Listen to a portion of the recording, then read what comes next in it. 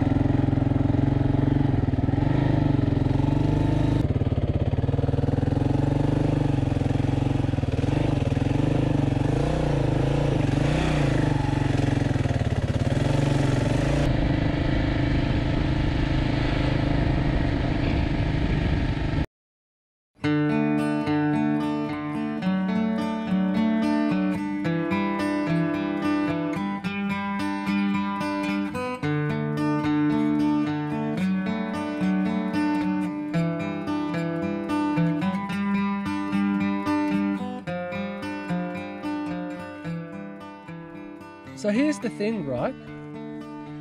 I literally have no front brakes at all. So I have to take it really, really easy because these are the back roads. I've just taken a screenshot, which I'll show you, just to really explain how back roads all this is. My GPS doesn't even know I'm on the road anymore. Anyway, it's fine. But having no front brakes has meant that I have to go really, really slowly. And going that slow has really given me the opportunity to really take it in where I am. I mean, I wouldn't fly through here, no way, but I'd definitely be moving. But having to go slow has really given me a chance to just drink it in where I am. And this is absolutely amazing. It's so beautiful. I got a little choked up before. I got the smell of pine trees, and man, this place reminded me of home.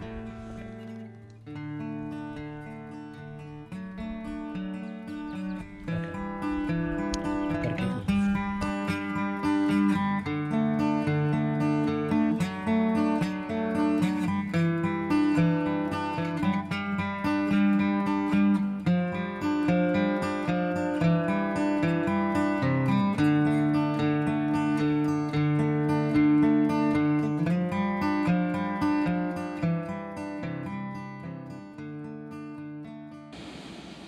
Yeah, so it turns out that that road I just took isn't actually on the map at all.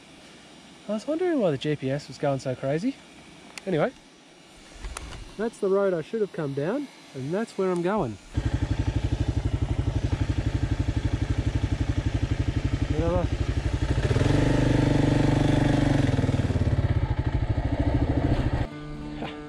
Hey Dad, you know what this reminds me of? Driveway.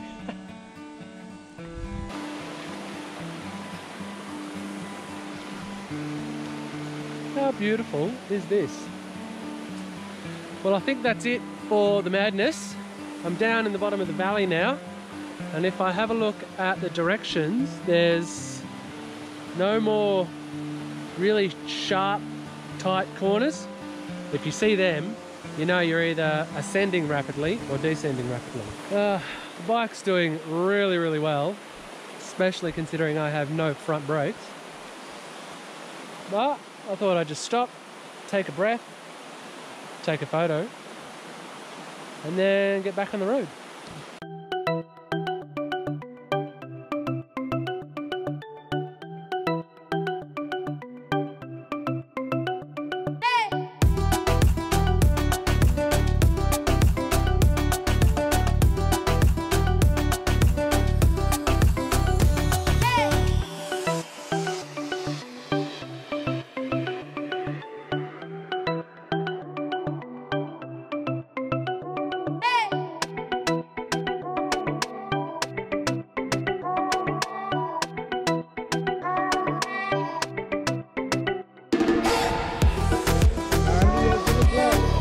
Righto, fantastic in the autumn.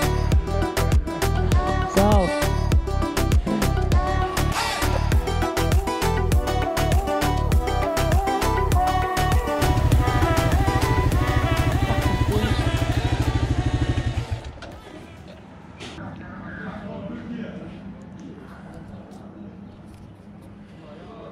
So I've stopped at a highway truck stop to have a bit of a feed and a break because I've been on the road for hours, and not having front brakes really puts you in a mood. Ah, I think it's yogurt. I think it's iodine. It's like liquid yogurt and salt. Iodine. Whoa, salty. Good though. If I could just lie here for the next 45 years, that'd be great. But, gotta hit the road. Really need to find brake pads.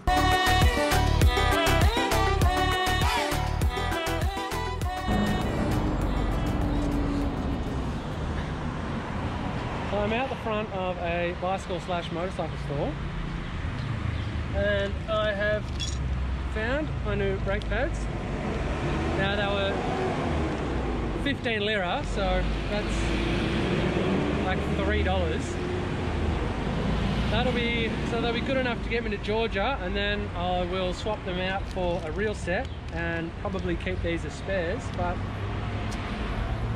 I think that's problem solved for now. That was a good one. That was one of the better ones. Oh, well, I say these things happen. These things shouldn't happen, but it does. So this is what a front pad, well, this is what a brake pad looks like. See how it's nice and thick?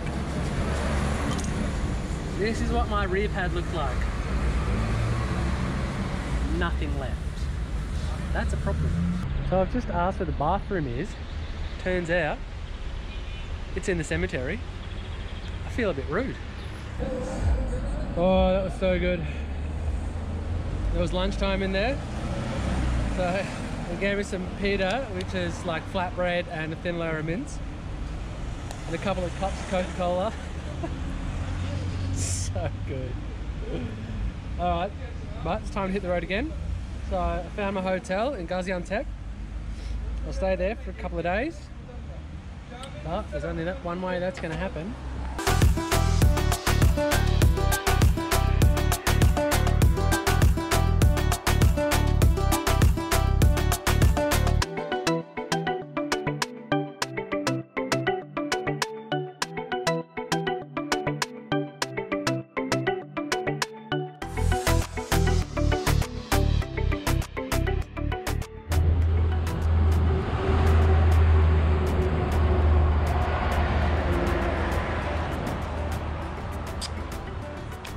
Too hot.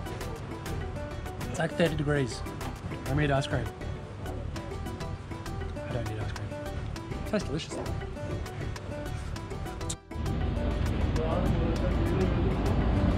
So when I said it was too hot, 38 degrees. It's too hot. Ice cream. Ice cream's finished. You know what that means. Gotta get back on the road. All 38 degrees worth.